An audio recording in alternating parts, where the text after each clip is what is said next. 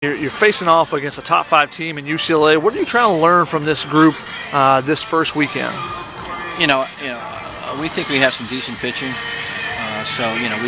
kind of know where we are.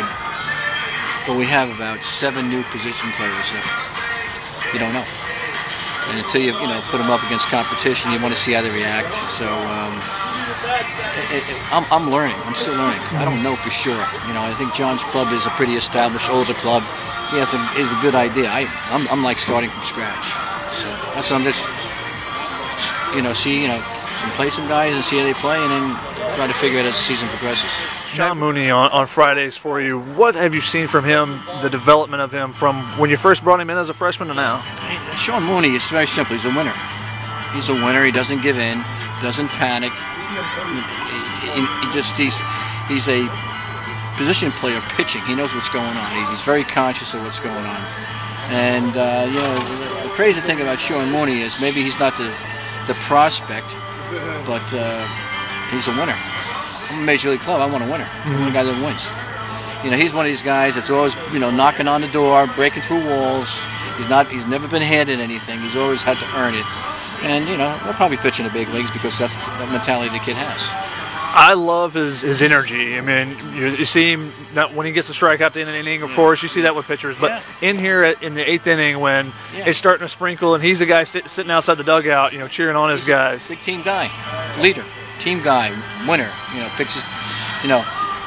picks the guys up in the dugout. Even when he's out here, a guy makes a mistake. I got you. Let's go next play. So that's the type of kid he is. And, we're blessed to have a kid like that. How much does that help as a coach when you have your top pitcher be a guy like that? Well, listen, when you're playing Friday night, you got a chance to win every Friday night. Plus, it also takes a lot of pressure off the bullpen. Obviously, early in the year, we're conscious of his pitch count and we're right where we want to be. As the year progresses, we may want to extend in certain games, but it's too early to do something like that. How did you feel about his performance tonight? I thought it was good. I thought he made pitches when he needed to make pitches. Although his velocity is not, 92, 93, 94, gets a lot of swings and misses, and he just does. I thought his secondary stuff wasn't as good. He made some quality secondary pitches when he had it to, but competes. This is. I don't think it was one of his best games. That's what he gives you every Friday night. And lastly, I know Nick Mondek's, the performance wasn't great tonight, but how enjoyable is it seeing him back out there finally? It is. He's it's been a long road for that kid. Quite frankly, when he came in with Sean, we thought we had, a 1 and 2 punch.